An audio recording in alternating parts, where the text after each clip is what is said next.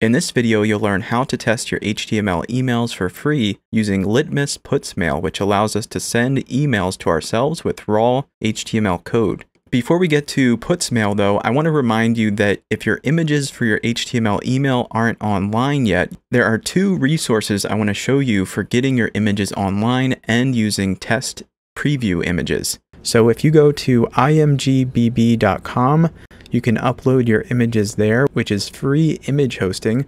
So you can link to, that way you'll be able to see your emails in the email box for testing.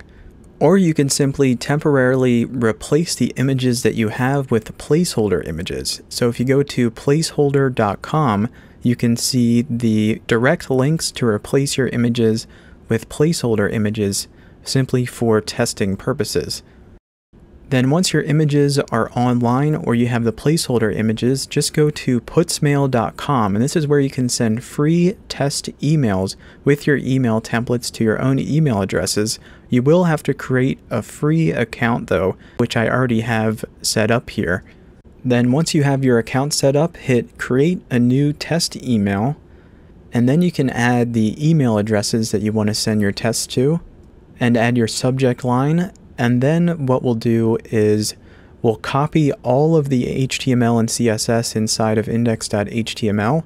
So I'll select all and copy it. Just make sure, again, you're using the live image links, which I'm going to replace these with for my testing in just a moment.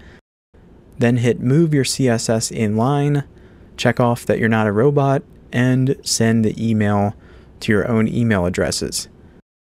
So once you've done that, you can check out your email inbox like I have here, as I demonstrated at the beginning of the tutorial. And to know that our email template is truly responsive, we can size the window down in the Gmail window and see that the columns shift to go on top of one another. So that concludes the complete responsive HTML email template tutorial. Please remember to like this video, subscribe, and turn on your notifications for the next video. Also, check out my course in the video description. Thanks for watching.